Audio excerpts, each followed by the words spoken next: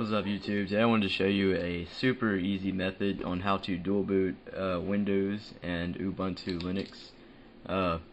It's using a program called Wubi, W-U-B-I. It's made by Ubuntu actually. It's a free download, and I'm just gonna start right from the beginning from the download of Wubi. So just Google search Wubi. I'll give you links to all this in the description. When you get there, you're going to click this big button that says Start Download, and download started. Right there, save, open, and yes. And it's going to open, and you can go how to get out of this.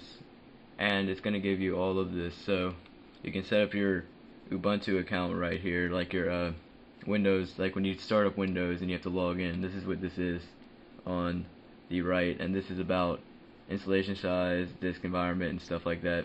Just leave it as it is right here, and it's about 17 gigabytes, so keep that in mind. I'm gonna input my password, and okay, and install.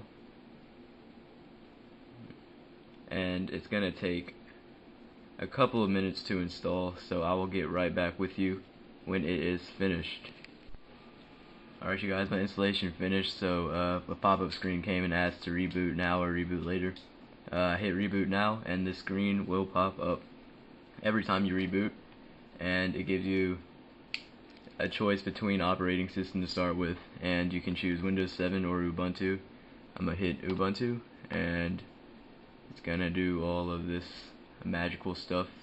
And you guys, don't hate on me for using Wubi. This is just if you want to fool around on Linux. It's not, if you're a developer, of course, it's not the most smart option to go with. So if you're a developer, go with a better system. But if you just want to fool around on Linux, try Wubi, dual boot and Ubuntu right there. It's gonna load up, and so you know there's no tricks. I'll log in or whatever, and it's still loading. And there you go. This is Linux on Ubuntu, and it's gonna do all this installation stuff, and yeah, so just try it out. It's a very nice thing, but if you're not a developer, Linux is probably not for you. It's not for me. I'm not a developer. It's just fun to fool around on, and it's a really nice, very fast operating system.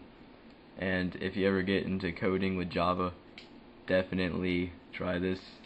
I don't know any Java, and I don't code with Java, so it's not really my thing. But I mean, I do like using this as a driver, a daily driver sometimes, not all the time. But if I'm just browsing the web or whatever, definitely using this. It's very fast, very nice. That's Wubi, W-U-B-I, to dual boot Ubuntu Linux and Windows 7 with each other. And thanks for watching, you guys. If you have any questions about this method or any comments, leave them in the comments down below. And remember, don't hate on me for using Wubi. It's just the easiest method, and bye bye.